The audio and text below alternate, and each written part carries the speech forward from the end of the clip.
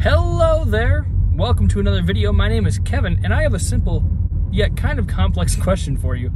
Do you like free money? Well, I shouldn't say free money. Do you like free money? Free money. Because yesterday was March 17th, which to many Americans was Stimulus Day. So a lot of people yesterday had a nice little deposit from the IRS in their account. For a lot of people, it was $1,400 or something in between. I'm not exactly sure what the cutoffs were. I did not look it up because I am eligible for the full amount. So why should I care? Anyway, so you should like free money. Everyone likes free money. Free money. More on why it's kind of free money later on in the video. So stay tuned. Anyway, so the first thing you should be doing with your stimulus check, and this kind of goes without saying, it's a little bit obvious, but any credit card debt or any high interest debt that you might have, as well as overdue bills, you should pay those off. Get those taken care of, get them off your account, whatever you have to do, just any balance that's due, pay it. Now, obviously, this isn't the most glamorous thing to be doing with your stimulus money, but it is the most responsible thing, which is why it's the first thing you should be doing with the money. And sticking with that theme of lack of glamour, the second thing you should do if you don't have any overdue bills or anything like that is to rebuild your emergency fund. It's very likely that in the last 12 months, which have sucked by the way, that you may have tapped into it, or if you don't have one, maybe start building one up. But reestablishing that emergency fund is, again, not a very glamorous thing, but it's very responsible to do.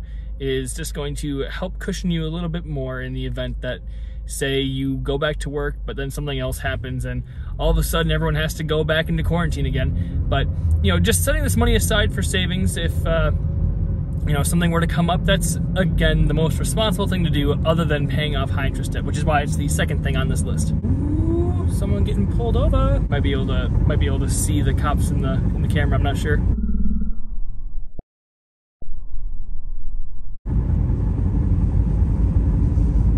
Moving on. Now, the third thing that you should be doing with this money, assuming that you don't have any other place that should be going, you've got your debts paid, you've got your emergency fund established, good for you, is to invest it for retirement. That's the best place for this to go. It's not necessarily where the government wants it to go. They want you to stimulate the economy or whatever, but it's really the best place it should go. And there is a specific reason why this is the best place for it. Because if you're like me and don't make big money, you are most likely eligible for a Roth IRA. Now, what is a Roth IRA? Without going into too much detail here, I'm going to break it down very simply. So a Roth IRA is an investment vehicle, if you will, that is used with post-tax money, as in money that has already been taxed. The government's taken their cut of it and we're moving on, and you can use it for whatever you like. So the benefit of putting in post-tax money for a Roth IRA is that anything that you earn in that investment fund is totally tax-free.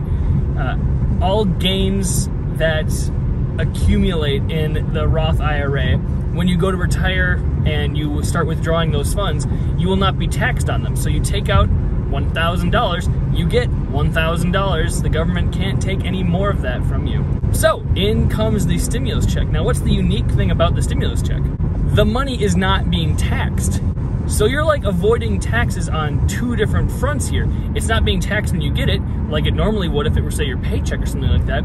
And any capital gains that you earn in the Roth IRA are not being taxed either. So it's free money. It's free money. We like free money. Everyone likes free money. Remember that question I asked at the beginning of the video? Do you like free money? We all like free money. So get your free money in a Roth IRA.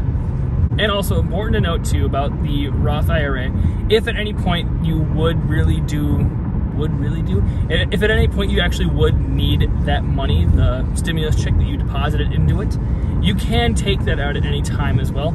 The only thing is that you can't take out any gains that you've gotten from your investments out of the Roth IRA. So if you put in $5,000 over the course of the next year, and that $5,000 turns into $10,000, you can only take out that $5,000 that you originally put in. You cannot touch the other $5,000. So it's not like you go be like, oh, I've got $10,000 in my Roth IRA and I can take that out and put a down payment on a car.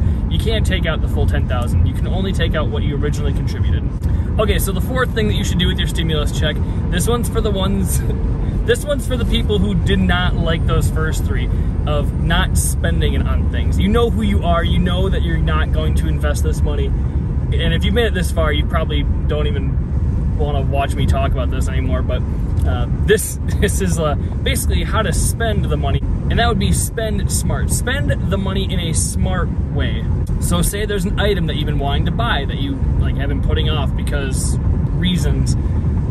Go treat yourself. Go get that thing. Now, my advice, if I was not planning on investing this stimulus check, would be to take that money and put it towards something that you will never forget. So I wouldn't buy anything, I wouldn't go and get a new wardrobe or something. Instead, I would take that money and maybe put it towards a trip or something like that after the pandemic is over. Something that you'll remember for the rest of your life. Something fun, something that is, something that you won't be able to get sick of, or something that won't break like a new phone or something like that. Get yourself some great memories with your stimulus check. That's a smart way to spend your stimulus check if you're not using it for other reasons like I talked about before. Now, this fifth way of using your stimulus money is, again, another kind of free money thing, but not really. And that would be to use it for some sort of home improvement or some sort of renovation for your house. If you're the type of person like me that bought a house in 2020 because of the insanely low interest rates, it might be a good idea to put some of this money towards, maybe updating an old appliance or remodeling one of the rooms in your home. A lot of people have been staying at home a lot in 2020, so you may have noticed, things that have been in disarray in your home, or, because you're there a lot more, there's more likely wear and tear going on, especially if you have children. So it might be a good idea to put this money towards some sort of home improvement project. Plus, the free money part of it, if you put it towards a home improvement project and you're planning on selling the house in the next couple of years or something like that, this might actually be a good way to increase the value of the home later on. So say you buy a new water heater or something like that, those aren't cheap to buy and install, so it might actually be a really good idea to do that, because then whomever you're selling it to will have to pay a little bit more for the house because you did make that renovation. Updating those types of things can be of great benefit now because you get to use them, but also later on when you try and sell the house, and you can tack a little bit more onto the sale price. Yeah, those in my opinion are some of the best ways to use your stimulus checks. Spend wisely, everybody, and I will see you next time.